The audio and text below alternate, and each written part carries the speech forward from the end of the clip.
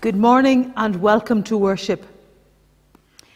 Just one announcement today, and that is to say that this is actually our final video. So a very big thank you to Paul and Elaine and everybody who put so much work into making and producing and distributing the videos. I'll be on holidays for the next couple of weeks, and it really wasn't fair to ask anybody else to do the videos. So we would ask you, if you can come to church, to come. If you can come and sit in the car park and listen on the radio, do that.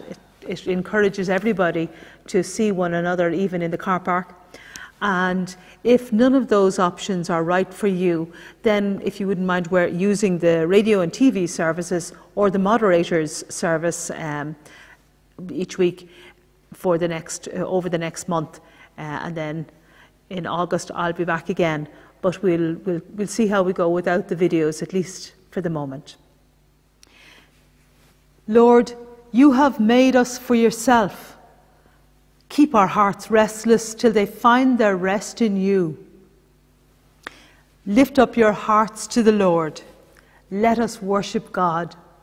And our opening hymn this morning is, Father God, we worship you.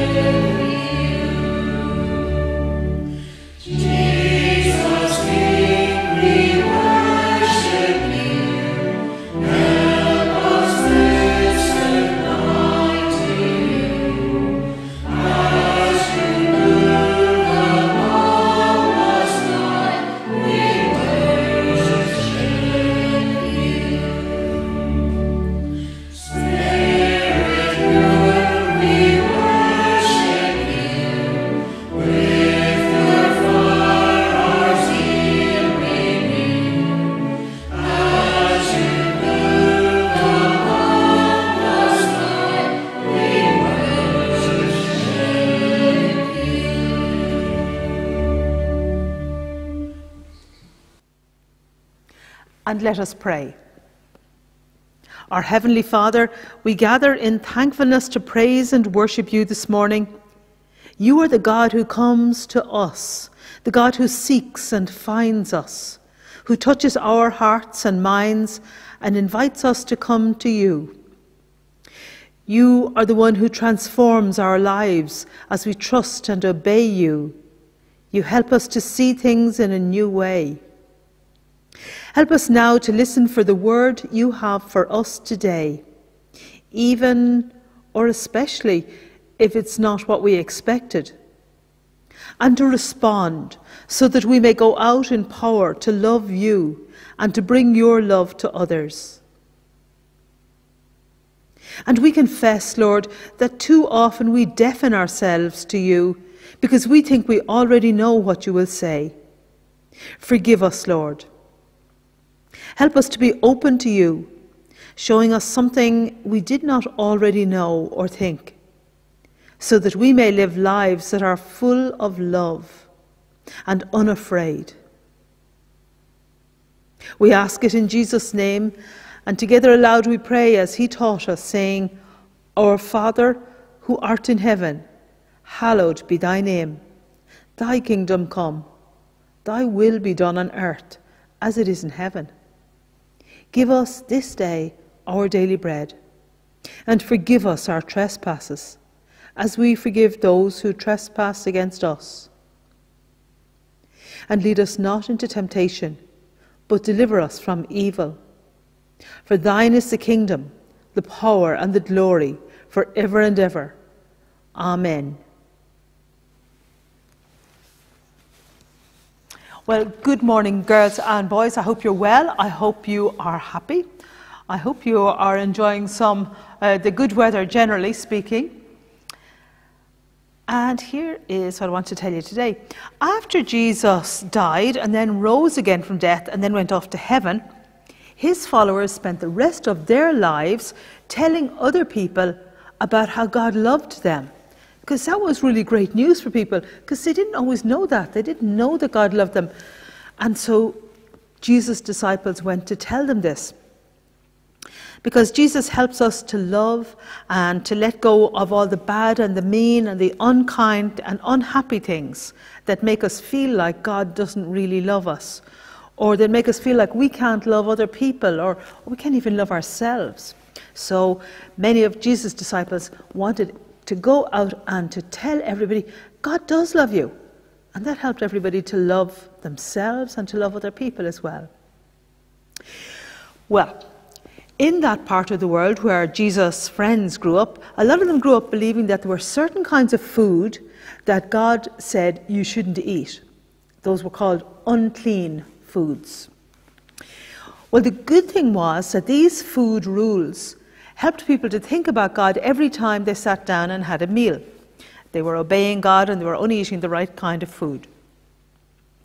But the bad side of it was, or the tricky side of it was, that it meant that they couldn't eat with people who didn't have the same food rules. Because if they went to somebody else's house who didn't have those food rules, then they couldn't really have a meal with them in case some of the food was the food they weren't supposed to eat by their food rules. Well, one of the friends was called Peter. And Peter wanted to obey God, so he didn't eat all those things. But one day, while Peter was asleep, he was hungry and he was waiting for his dinner, and he just kind of fell off into a bit of a sleep, and he had this dream. And in the dream he saw, it was kind of like a blanket or a tablecloth or something coming down with all the kinds of foods that he had always grown up thinking were unclean and he shouldn't eat them. And a voice from heaven said, "Get up, Peter, eat." And Peter said, "Oh, no, I'd never eat that. No, Lord, I don't eat those foods. They're unclean." And the voice said, "Do not call unclean anything that God has made clean." And the dream then happened all over again. And it happened a third time. And then Peter woke up and he was thinking, what was that all about? What does that mean? What was God telling me? And just as he was wondering about this, he heard this, a knock at the door. And a messenger was there inviting Peter to go to the house of a man called Cornelius, because Cornelius wanted to hear all about Jesus. Now, Cornelius was from a different place, and they didn't have those food rules. And suddenly Peter knew the meaning of his dream. God was teaching him to see things in a new way. God was teaching him not to let things like food rules separate people from each other. Actually, God was teaching him to see everyone in a whole new way. No more us who have these particular rules and them who don't have those rules. No, there is only us. He gradually realized that's what God was teaching him. That God was teaching him, there's only us, because we all belong to each other, because we all belong to God, and that is the most important thing. Jesus came to show love, not just for some people, but for the whole world, for everyone. And from then on, Peter and Paul and all the other disciples, they taught everybody that Jesus wants us all to have meals and to have get-togethers. In fact, we even have a meal in church called Holy Communion. And it's all about learning that we all belong together and we all share in Jesus because Jesus loves us all. And we learn more about God's love not by keeping apart from each other, but by being together and letting Jesus hold us together. So it was a really big thing that Peter learnt in his dream from God that day. And actually, God taught him to see things in a new way lots of times during his life. There's other stories in the Bible, especially in the book of Acts, that tell us about Peter learning to see things and to see people in a new way. And you know, even today, God is still teaching us and all of his people to see things in a way that we hadn't fully seen them before. God is always teaching us to see a little more and a little more about his love every day, because God's love is so big that you would never know it all. We've always got a bit more and a bit more to learn. So let's pray. Thank you, God, that your love is so big that we always have more to learn about it. Help us to learn to love you more every day. Amen. And so now we're going to sing, Praise Him, Praise Him.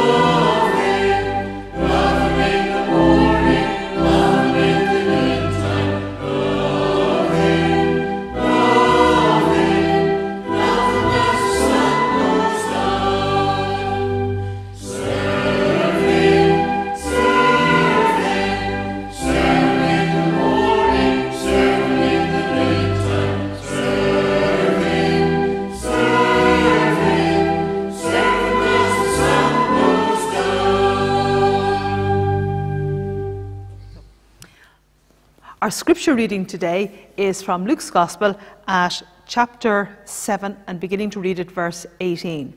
At this stage, John the Baptist has been imprisoned by Herod. So let's listen for God's word to us through the scripture. John's disciples told him all about these things. Calling two of them, he sent them to the Lord to ask, "Are you the one who is to come? Or should we expect somebody else?" When the men came to Jesus, they said, "John the Baptist sent us to you to ask, 'Are you the one who is to come? Or should we expect someone else?'" At that very time, Jesus cured many who had diseases, sicknesses, and evil spirits, and gave sight to many who were blind. So he replied to the messengers, "Go back and report to John what you have heard and seen. The blind receive sight, the lame walk, those who have leprosy are cured, the deaf hear, the dead are raised, and the good news is preached to the poor. Blessed is the one who does not fall away on account of me." After John's messengers left, Jesus began to speak to the crowd about John. "What did you go out into the desert to see? A reed swayed by the wind? If not, what did you go out to see? A man dressed in fine clothes? No, those who wear expensive clothes and indulge in luxuries are in palaces.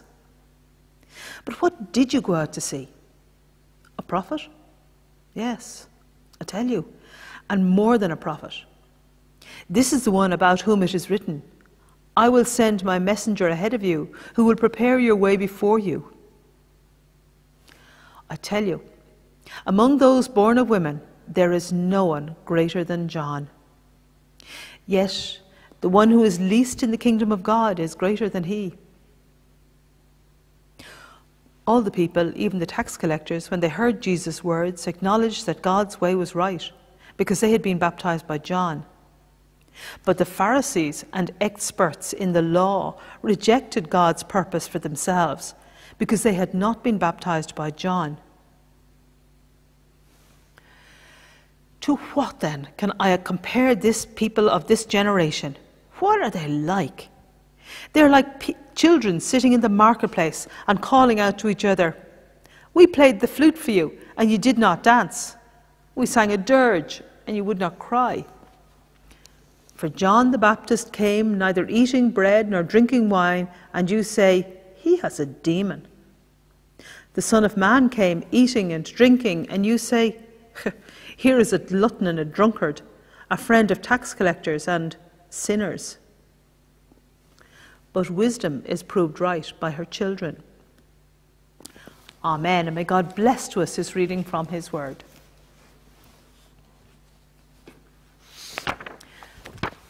There's a story about a prairie chicken who somehow came across an abandoned eagle's egg and sat on it until it hatched. Now, while eagles soar majestically to great heights in the sky, prairie chickens can't actually fly at all. They forage around amongst the dirt and the dust for food. Having grown up amongst prairie chickens, the little eagle thought that he was a prairie chicken too, and he pecked around in the dust and the dirt just like all the others. One day, he looked up and saw a magnificent eagle soaring through the air, dipping and swooping and diving. For a moment, the eagle chick felt a restlessness and a longing to be up there too. But with a shrug of resignation, it went back to pecking in the dirt.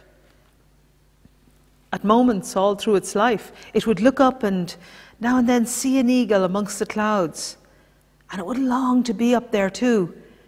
Sometimes it even spread its wings for a moment, but then it would think, "Nah, I could never be like that. I'll stick with what I know." And back it went to grubbing around in the dirt. If only that little eagle had responded to the longing and the desire that it felt. If only it had heeded the disturbing restlessness that made it feel uncomfortable with its life, that pointed it beyond the very limited life that it was living to the far more wonderful life that it was actually made for. Its life could have been so different. Very often God breaks into the life of the world and indeed into our individual lives to wake us up when we're drifting in a dreamlike way towards disaster or towards just unfulfillment. And God disturbs us to call us into life that is fulfilling, life of love, life that really matters. Time and again, God disturbs us and prompts us to look afresh at our lives. And hopefully, if we're wise, we'll all look for the lessons of this pandemic that we're all going through. What does God want us to notice? What is life-draining about the way we have been living? What is life-giving about what we've learned? The Church of Scotland hymn writer and minister, the Reverend John Bell, writes thought-provoking hymns. One of them is a variation on "God rest ye, merry gentlemen." John Bell's hymn goes, "God bless us and disturb us." He sees God's disturbance as a blessing, calling us to more. Way back in history, a Christian leader prayed, "Lord, keep our hearts restless until they find their rest in you." And a prayer that's been around for over a century goes, "Lord, comfort the afflicted and afflict the comfortable."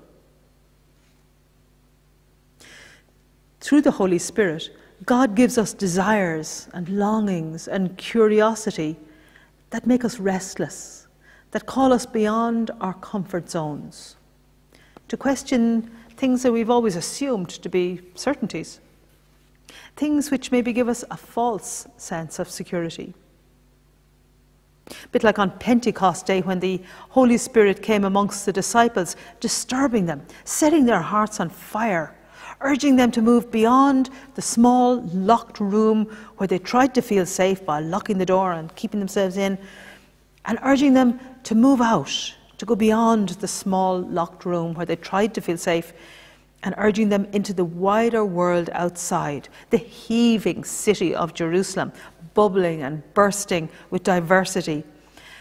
People from all lands and cultures, unable to understand each other, and the Holy Spirit disturbed and disrupted the disciples, but freed them from their fear, enabled them to speak in ways that everyone understood. I always think it's really interesting that the Holy Spirit did not make the people on the street able to speak the disciples' language. Rather, the Holy Spirit opened up the disciples' hearts and minds and voices to enable them both to understand and to communicate to all the diversity of people that were out there. John the Baptist had been open to God's leading all his life. People probably thought it was certain that he would follow his father Zechariah's footsteps and become a priest, just like his father.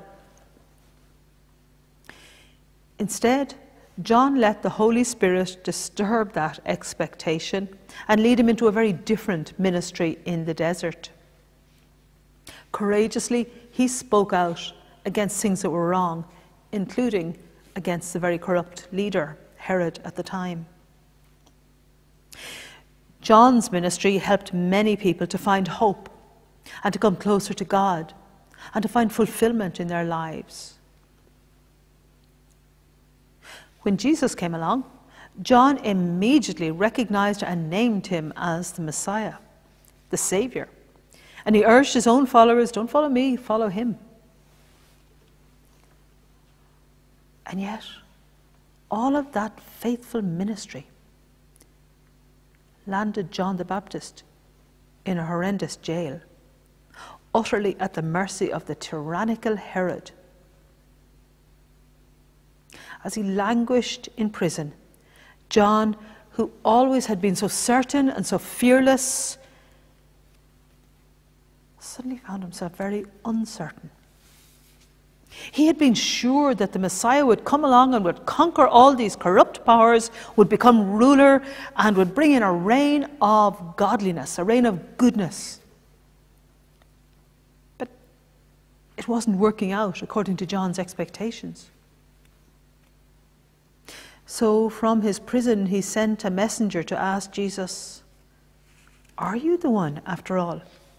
Was I right to think that you were the Messiah? Should I trust you? Should I tell others to trust you? Or was I mistaken? You just don't seem to be the Messiah I was expecting you to be."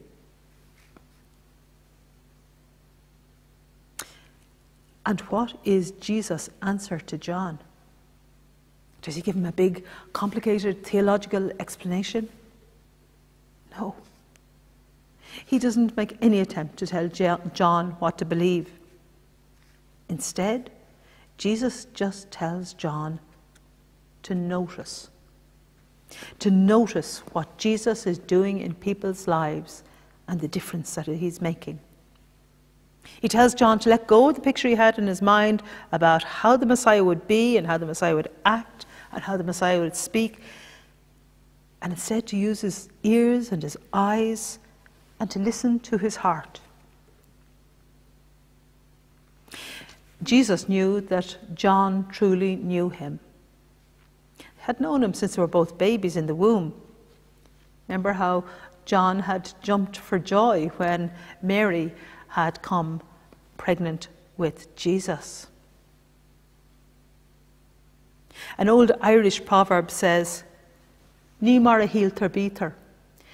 Things don't always be the way you expected them to be.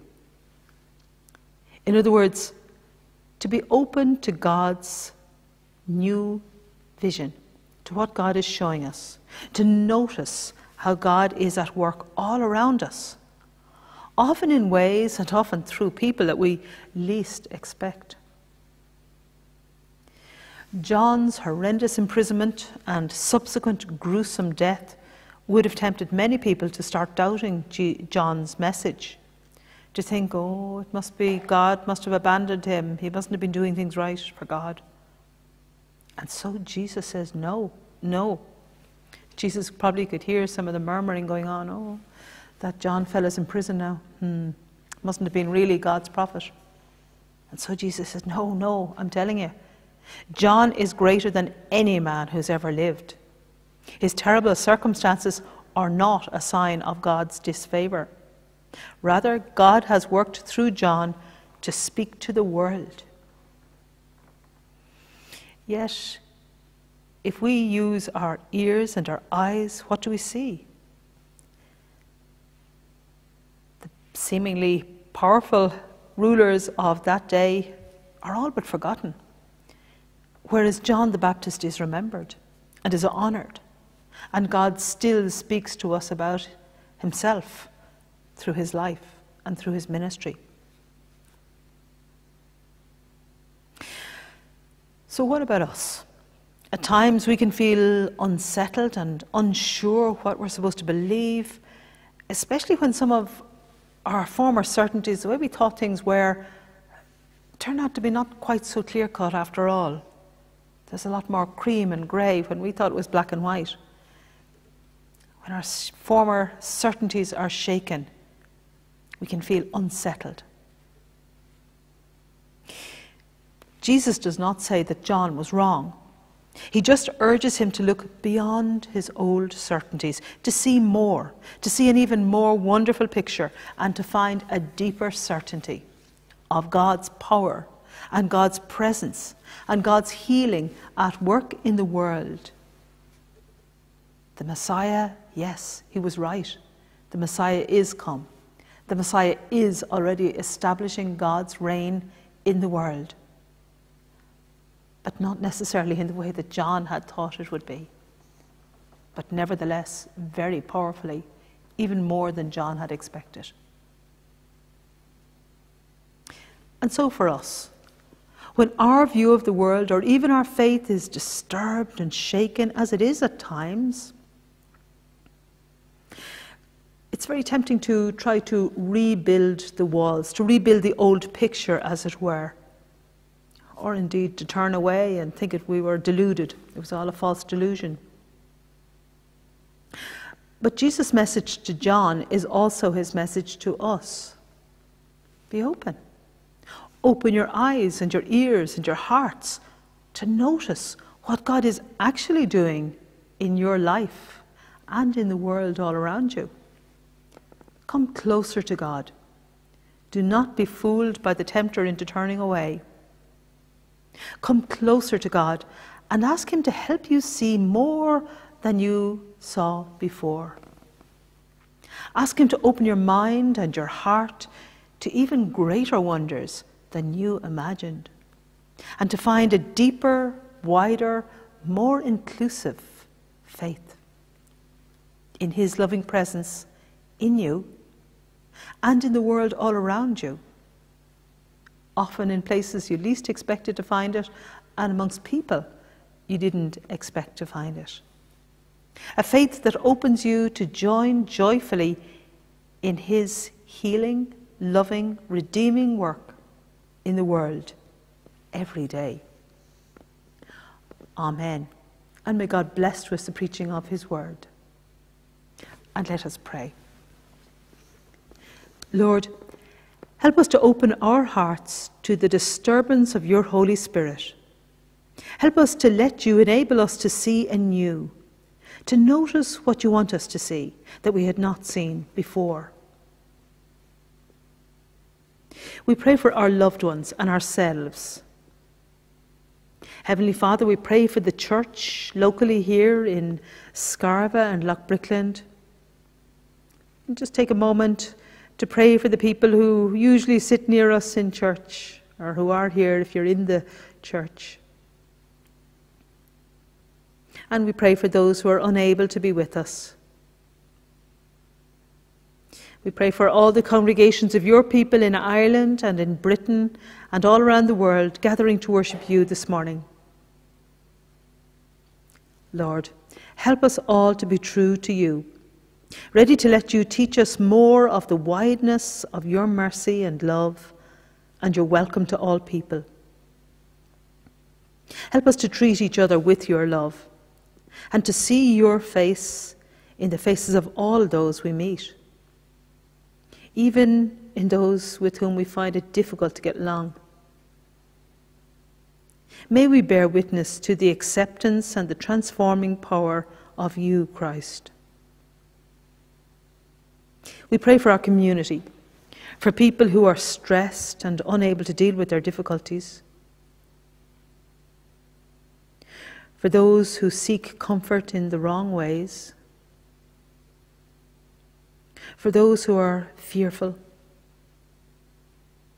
Father, give us grace to notice and to take up the opportunities you open up to us to reach out to one another and to all your people. Through our concern and our actions, may those you send into our lives know how dearly you value them. We pray for our families and our loved ones and all who are ill. And we bring before you now any special needs that you place on our hearts at this time.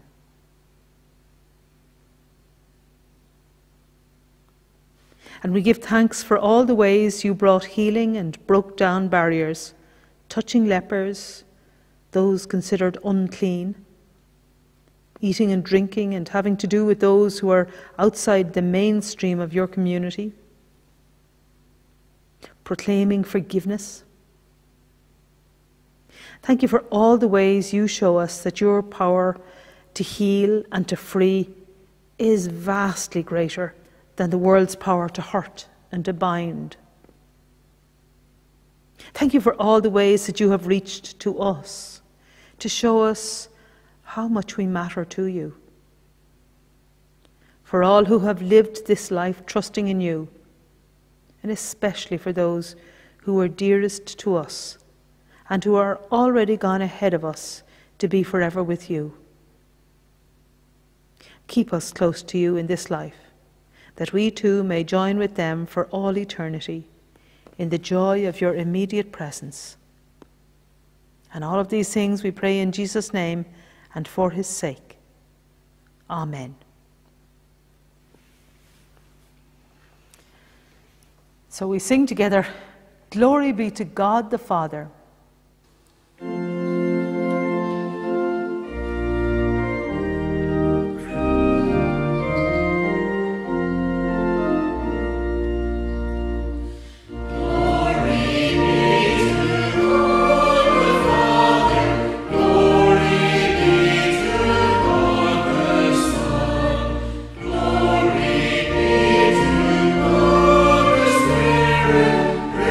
Jehovah.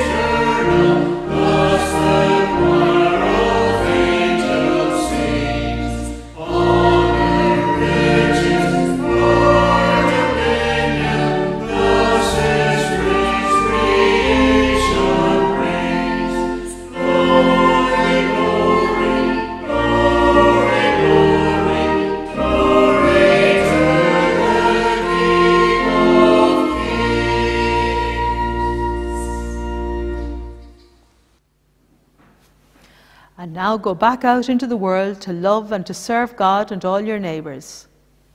And the grace of our Lord Jesus Christ, the love of God, and the fellowship of the Holy Spirit be with you all forever and ever. Amen.